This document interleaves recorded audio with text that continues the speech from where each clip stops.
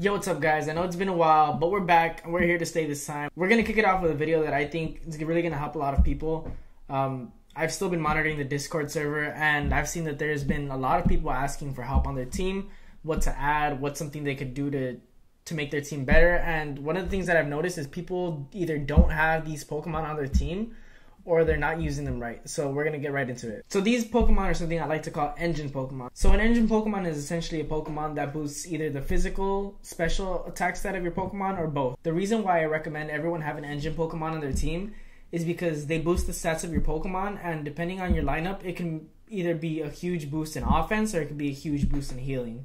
So there are really only 5 engine Pokemon in the game as of right now. We have Ash's Charizard, we have Ash's Greninja, we have Diancie, we have Shaymin, and we have Hoopa. So a good example would be Shaymin. Shaymin, with the move Return, it deducts some of its HP and it boosts the physical and special attack stat of your team by 20% for 3 rounds. So it can stack up to a total of 3 times. And then along with its passive, at 10 stars, it's going to add an extra 3% every single time you use the move. So the reason why this is super important to have on a team, if it's not Shaymin, then Hoopa, Diancie, or another engine, is because it not only will increase the damage you deal from your sweepers, but it's going to increase the amount of healing you do. Once you get to 100% boost, it literally doubles everything. So if you heal for 500,000 total around, you're going to be healing for 1,000,000. If you do 300,000 true damage with a Groudon, you're going to be doing 600,000 true damage with a Groudon. So an engine Pokemon is really, really important on a team. It maximizes the amount of damage, the amount of healing you can do.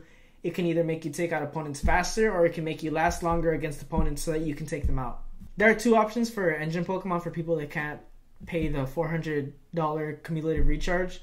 So we have Ash's Charizard and we have Ash's Greninja. Both Pokemon you can get during a Mewtwo event for around 15,000 diamonds. If you save up from your purchases, or you just save up whatever diamonds you have, you can buy them in the daily discount shop for 100 diamonds a shard. So the first option is Ash's Charizard. So Ash's Charizard increases everyone's physical attack by 20% for 3 rounds. Out of all the engine Pokemon, I feel like this one is one of the weaker ones, just because it's not going to boost the special attack stat also, which helps the healer Pokemon. But if you're running Ash's Greninja and physical sweepers like Groudon and Zekrom, they won't get the boost to damage.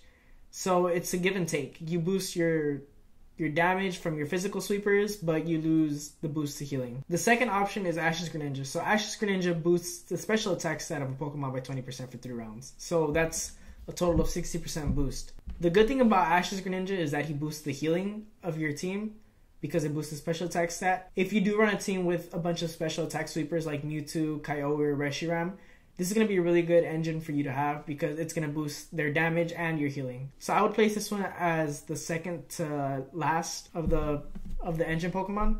So next we have Primal Diancie. So Primal Diancie is a really good engine Pokemon because Trick Room is going to boost the physical and special attack stat of everyone by 30%. And if you can sustain it, it's going to give it a 90% boost. So it's already way more than Ash Greninja and Ash's Charizard are going to give. And it's also really, really bulky. It has 245 base HP. And it has really, really good defensive stats. So it's not going to die, which is something you want for your engine Pokemon. You want them to be as bulky as possible and as fast as possible. And luckily, Primal Diancie is pretty fast. The only bad thing is that Trick Room costs 65. So you're most likely going to have to run it with a Blissey. But if you already run Blissey on a team, then it's not really that bad. And it would be a good engine Pokemon if you want to use it as an engine instead of a healer. So for everyone else that can get the $400 recharge, I would recommend getting a Sky Shaymin. So Sky Shaymin, the reason why I think it's better than Primal Diancie is because it doesn't cost as much to sustain. You could run a team without Blissey. You can just give it a Mystery Berry and a Mental Herb, and it'll only lose 5 SP a round. You can use Return 11 times in a row without having to wait a turn. And it's really bulky as well. Has very good physical defense, special defense, and HP stats. So Sky Shaymin doesn't give as big of a boost as Primal Diancie does initially, but Sky Shaymin has a passive that increases their special and physical attack stats by 3%. So every time you use a move, you're going to increase by 3%. So if you use the move Return 3 turns in a row, instead of having a 60% boost, you're going to have a 69% boost. And the passive doesn't fade away, so the 3% is always going to be there. So every time you use it. So Sky Shaymin actually has the ability to go to 100% if you don't mind waiting a few extra turns. So the last engine Pokemon is Hoopa Unbound. It's almost the same as Diancie. It's not as bulky. It still has a Trick Room. The difference is in its breaks. So Hoopa by itself is a really, really good engine. It's the best engine out there if you can get it to Gen 3. So the reason why I say Hoopa is the best one is because at Gen 2, it gets 10 SP a round. Once you get to Gen 3, it gives a 45% boost for 3 rounds. So after turn 2, you're already going to have a 90% boost. You're going to have to use Shaman's return ability with 10 stars in order to get a 90% boost, where Hoopa can just get it in 2 rounds if you have it at Gen 3. So if you do have one of these engine Pokemon and you're not using it for its buff, then it's not being used to the best of its ability. You can really help your team out a lot. You'll be able to heal for more, you'll be able to deal more damage, and you'll be able to get to higher stages in the map, better gyms, higher expeditions. You'll be able to beat more people in PvP. But if you want your team to perform to the best of its ability, you have to run an engine Pokemon.